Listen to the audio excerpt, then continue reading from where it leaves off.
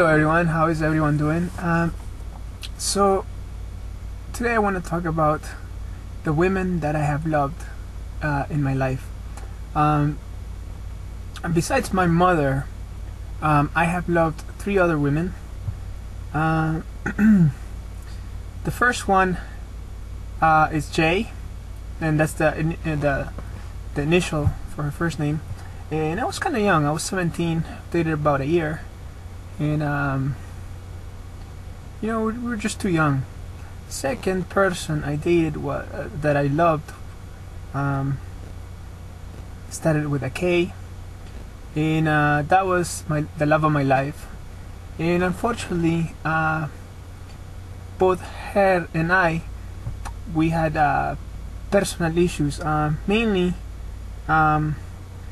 she had more emotional issues, and I was a little bit immature at the time to be able to really consider a more serious relationship. And the third one was when I was in college. We'll call her by the initial B, and I honestly thought I was gonna marry her, but unfortunately, her parents, because she was white, did not like the fact that I was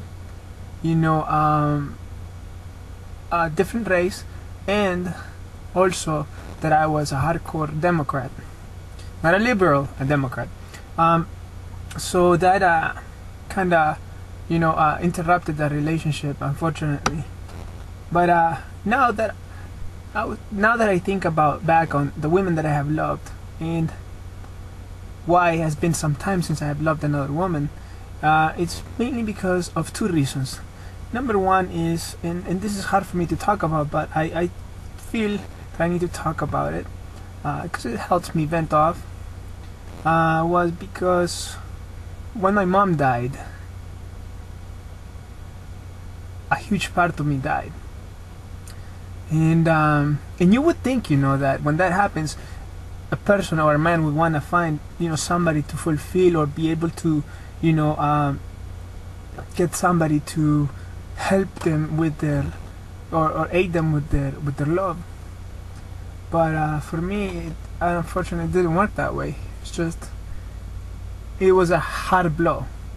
The second issue is I really fell for this particular girl last year, and it was wonderful, like it hadn't been in many years. And unfortunately, she destroyed my heart. And at 29, most of my best friends are married. At 29, I found that very hard to overcome till this day, and that was about 8 months ago. And I've dated a couple girls here and there, and I know I've met a couple, pretty good girls, and and it's like I feel kinda incarcerated in my own being, because it's like I have a fortress around my heart. And to some of you that might sound a little bit silly, but it is true. And it's hard for me to be able to open up pretty easy because of what happened with the last person. Now, deep down inside, everybody eagers to be loved by somebody, and everybody eagers to love somebody, because God is love, and He made us loving beings. And not being able to open up with somebody who cares about me, even though I don't show it, it really hurts me. But I am working really hard on that issue. I'm trying to correct that, and hopefully one of these days, when it's not too late, I'll be able to get over my own personal issues, emotional issues. So I just wanted to share that with you. Alright.